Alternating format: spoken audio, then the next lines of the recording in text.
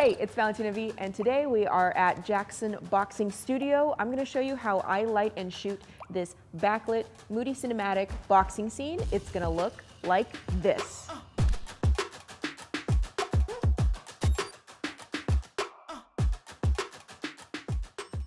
Today we're going to be shooting night for day, which means right now it's daytime, but we're going to wait until night so that we can control our light and bring in fake daylight. We're also going to be shooting using some handheld camera techniques and ideas of negative fill, how to make something look silhouetted and slightly wrapped, but the fill is little to no non-existent. But the fill is almost not there to non-existent. We really want that moody, backlit, hazy atmosphere, and it's not looking so much like that now because it's daytime. We have these fluorescent lights up top. We also have skylights. So if we were to shoot this during the day, we would have to block off the skylights indoors by climbing up on ladders and blocking them off with something, or go on the roof and block them off with tarps or duvetine. And we can't really control the direction of the light that's coming through the windows. As you can see, it's just kind of there. It's not doing any straight beams. Depending on how long you're shooting, maybe you're shooting for several hours, you're doing close-ups, you're doing wides, that sun direction is going to shift throughout the day. So you have to think about that, you have to plan that. If you're shooting night for day, and you control the sun because you create the sun, then it's always going to be pointed in the same direction, and you can control wherever for however long you want. But those rays of light, they're not going to show up unless we make them show up with a fog machine. So these foggers, just a little bit different. This one's from a Halloween store. This one is the Mystic from Master Effects. There's a lot of differences actually. So now that we've hazed the room a little bit, I can show you this is the natural sunlight that's coming through here, and it's not at all in the direction that we want. It's just through a tiny bit of the crack because the sun is going away. It's not fully what we want. So we want to be able to control that, and that's why we're going to put giant lights outside of each of these windows. The haze is going to catch that light and create these beautiful beams that we can aim straight at the boxers and have them behind the boxers. We're going to take these two 600Ds, place them on stands outside of the windows, and of course they need power, so you could do that either with a generator or with just regular V-mount or gold mount batteries, depending on which type of light you get. Or you can just run stingers, which are just giant hardcore extension cords, and that's what we're gonna do. This is another reason why you should scout the location first, just to make sure that you can reach those windows, because a lot of locations, especially in LA, it'll be something like, oh, it's a diner set, and it's on the 12th floor of a building in downtown LA, and you can't put anything outside the windows.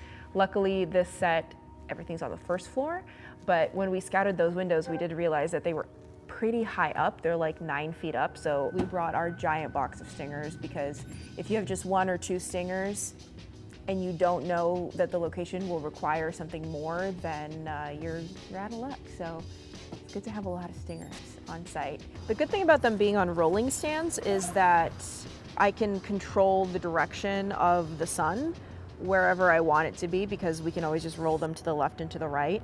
It's backlit, son. Get it? Okay. Oh! Like, I'm calling you sun like it's a diminutive term, but it's also the sun. Okay. Oh, yeah. All right, to have a little bit of fill light on our talent, because we don't want just the backlight, it's gonna look completely silhouetted. I want a big, soft source. Why big? Because we're shooting really wide, we're shooting on a 14mm lens. So we're seeing the entire ring, and because I wanna be able to get into the ring, stand in front of it, and not have my shadow on top of the talent. What are we gonna use? Well, we're gonna use a big Nova panel. It is a super powerful panel. We're probably not even gonna need to use it at full power. We're gonna bounce it against a 12x we have some options over here. We have some Ultra Bounce, and we have some China Silk. China Silk is technically a diffusion. There are so many different types of materials that you can use to bounce. A lot of them are made specifically for bouncing, but some of them are made for diffusing. But you can also use diffusions as bounce material, depending on whether you need a certain softness of light, a certain quality, a certain color. In this case, I want that light to be very soft, and I want it to be very big, and warm. So in this case, that's why I'm using this particular diffusion to bounce. All the power is along this wall, and this is where we are plugging in the two 600Ds that are going outside, and I'm not really sure if we can plug another light into it. So we're gonna bring the Nova and the 2-bay power station, we're gonna power it by batteries, and since it's gonna be very low anyway, it's gonna be at like 5% or lower, then we're not really gonna run out of batteries. The Nova is really fun because I can dial in not just the color temperature, but also any color that I want. So if I want it to be a little bit warmer, I can do that. I'm most likely just gonna keep it at daylight though, because the lights outside are daylight. I want it to seem like the lights are bouncing off the wall and then bouncing onto their faces. In my camera, I'm gonna make it a little bit warmer with the white balance there. Today we're shooting with the Canon C70 as well as the Canon CNE Cinema Primes and a small rig matte box and rails. I've decided to pretty much go handheld for all of this. Sometimes I may pop it on a shoulder rig and kind of undersling it under my armpit, but for the most part I want a more handheld feel. It's awesome because it has this top handle that I can really hold. So usually when you're shooting 24 frames per second, you would want a 180-degree shutter angle. I decided to go 120 because I want to couple my frenetic camera work with also the frenetic energy of something that doesn't have motion blur or has less motion blur. I would have liked to have it even faster on the shutter angle, but unfortunately that means that I would have had to lose more light and the image would have been a lot grainier with that ISO up. Bring it down. Bring it down, keep going, stop. Right there. I have the back 600Ds that are outside the windows on my Sidus link, so if I want to toggle them on and off, I can. So I can check increase intensity, decrease intensity, all that. I also have the Nova on Sidus as well. And striking. It's really hazy right now because we wanted to turn the hazer on early to get this entire gym fully hazed up. We're gonna try to now bounce this diff off of here, see how that looks for our foreground light. And I think that should be it. We have our two background lights creating streaks, our haze on, this, we're ready to go. We're ready to rock. Go for it. So one thing that I'm noticing is that the skylights actually never turned off because we have these street lights outside that are sodium vapor colored, which actually I don't mind because it gives it a little bit of color contrast with the tungsten at the top. I'm moving around, I'm trying to give it like a little bit of frenetic energy. Keeping the angle low. All right, move away from me a little, guys. So this is with the Nova at 1% intensity. Matt, if you could use my iPad to turn the Nova off. Let's see what it looks like without the Nova at all. It's a much more dramatic look. Still looking really good. I did the white balance at 6450 Kelvin because I wanted it to be a little bit warmer because I just want this scene to be like two friends having a good time, laughing, and I want it to be a really positive, warm, sunshiny scene. And because all of our lighting had to be daylight, the only way to change it is to push it into warmer. That also pushed my skylights warmer as well, which is totally fine for me.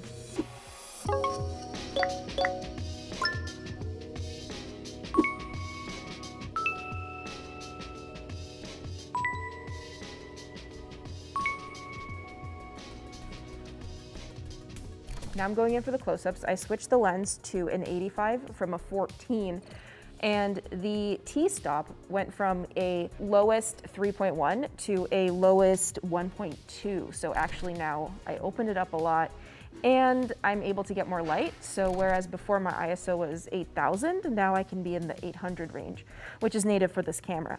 So it's gonna be a lot clearer. I think the wide is only seen for a couple seconds. It's okay if the blacks are a little bit crunchy.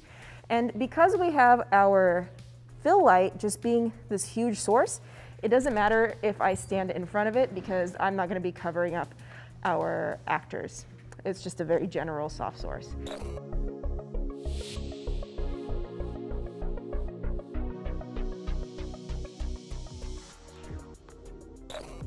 I really wanted to haze this entire giant room, just to see those light streaks from the window come through the room. Because when you turn the house lights off, that was your cue. so that's why I use haze, because when you turn the house lights off, ta-da! It just gives it a more cinematic, a more dynamic feel. And when you pop in for those close-ups, you can use those rays of light as elements that give you a little bit of a lens flare and really are actors in the space as well. As you can see, the streaks right now are set to when we did our wide in the boxing ring. And for this particular shot, I want our boxer to be here. There is one really strong beam that I want to reposition. So right now it's shining all the way over here, and I want to reposition it so that it shines right here, right between his arms. So I'm going to get on walkie and we're gonna move that light to the right. A little more, stop. So now that I have these two lights placed exactly where I want a moving key light, because I actually positioned them for two different punching bags. Because I want the backlight to do most of the talking, I'm trying to get this key light to be as soft as possible and as slight as possible. So that's why we're using the Light Dome SE with the inner baffle and the outer diffusion. The 300D2 is a great light for this because it's lightweight. It can go to 1%, and we can just arm it over with batteries attached. So it could be like this, and we could just walk around and direct where that key light is. I put some distilled water into a spray bottle, and we are putting that on our talent to act as sweat. Not only is this part of the production value and it's gonna look good, but also the little beads of sweat are going to reflect our lights. And it's just gonna cause a little bit more texture in the shot on their skin as well. And let's key from this side. That looks good, Giselle, and give it a little more wrap from the front.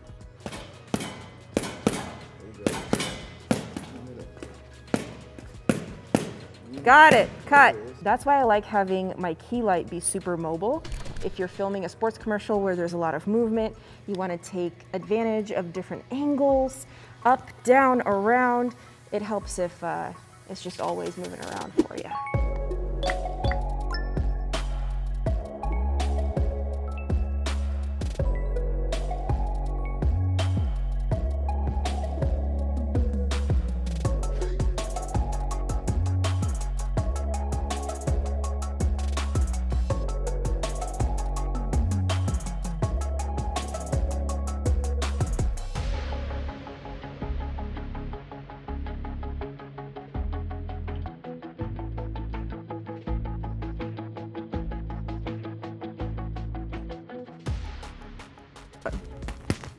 I hope you enjoyed this little walkthrough of how I would shoot a action sports shot. I'd like to know, what techniques would you use to shoot an action sports sequence? Let me know in the comments for a chance to win an F7 light.